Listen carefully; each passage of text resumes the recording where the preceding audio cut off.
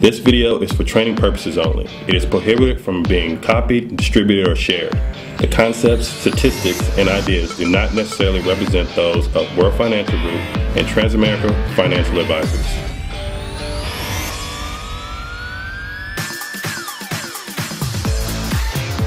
Hey guys, a lot of times I have clients ask me, well, James, how much is the right amount of insurance? Do I have too much? Do I have not enough?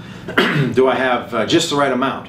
So one of the things I'm going to teach you today is a method that I use to help identify the right amount of insurance for each client. I teach this to the client. That way they know that I'm not trying to sell them more insurance than they need, and they know that if somebody comes around and tells them that they need more than I said they did, they can actually combat this, okay? So one of the ways that I do that is I use an acronym called D.I.M.E. And so you can utilize this, and basically this acronym, like I said, is D.I.M.E.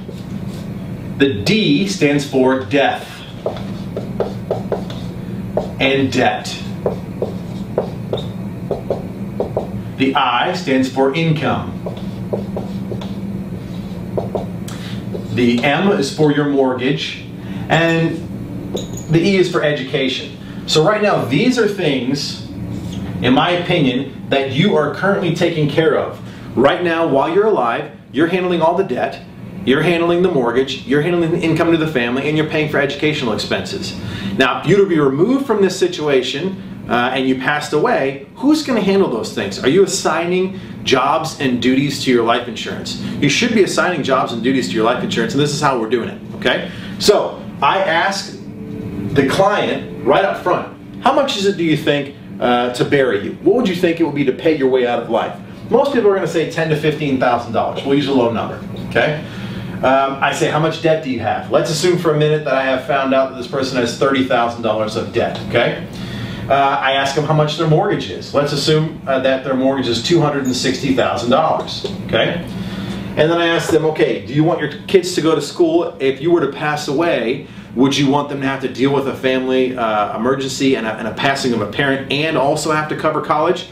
Or would you want to just make sure that they got a chance to go to college? Many times I hear from people, they say, I'd like my kids to pay for college. That would teach them a lesson. They would learn something from it. And that's true. If you were here, I would love to have the opportunity to have my kids learn that lesson. However, I don't want my kids dealing with a parent passing away and also now having to struggle to go to college. I want to give them the one thing that I couldn't give them while I was alive, which was the opportunity to go to college and do something bigger and better for themselves.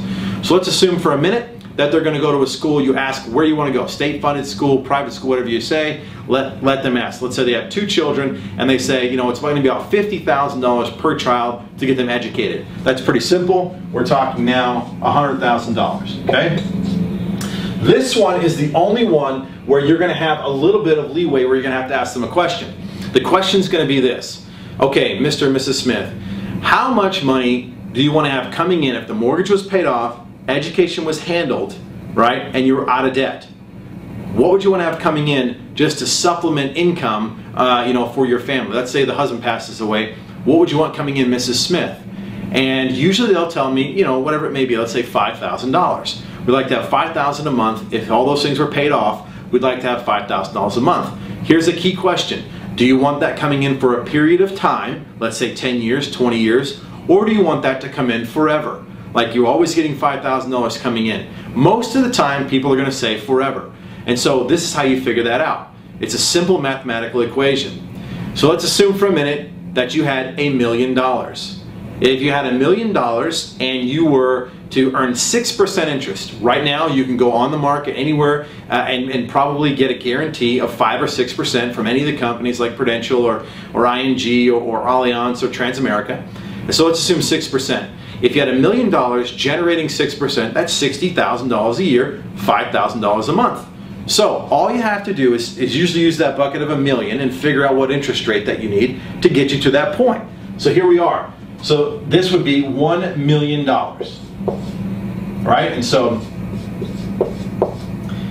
now all we have to do is add it up. So we're going to add this up. So that's 40. That's 300,000, 400,000, 1.4 million. So, this 1.4 million, Mr. and Mrs. Smith, are these numbers too high, too low, or just about right? What are they going to tell you?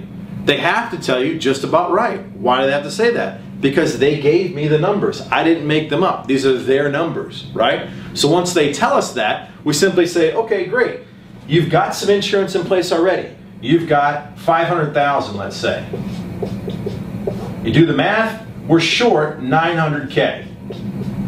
Is that something that you want me to try to address the next time we get back together and make sure that we can cover that? And if they tell you, yes it is, you're good to go. If they say, well, I'm not really certain, then you need to invoke a little bit more emotion and you need to say, well, let me ask you a question. If you were to pass away, your family wouldn't be able to get a lot of these goals accomplished. Which one of these are you feel okay living with if you were to die and this wouldn't get done? Would you feel okay with not having any income to your wife so she had to go get a job while you've got your 2 children in school? Or would you rather not have your kids go to college? Or would you rather have them have to downsize and move into an apartment? Which one of these things do you feel okay with getting rid of? And usually that jolts them into understanding that they need some more insurance. Most people in this country are grossly underinsured, and that's something that you can get done for pennies on the dollar. If you want to talk about a term policy, you can get that done for pennies on the dollar if needed. So that is the D.I.M.E method. If you use that, I think that you should be able to effectively coach and teach your prospects and your clients how much is the appropriate amount of insurance, and nobody will be able to tell them that you oversold them or undersold them, because that's a simple method that they can understand and they can use. They can't deny the numbers. They need what we have. Make sure you get out there and you do it right. So study the tape, make sure you do it over and over again, rewatch the video, and I think you'll be able to put this into action very, very quickly. All right, guys, thank you.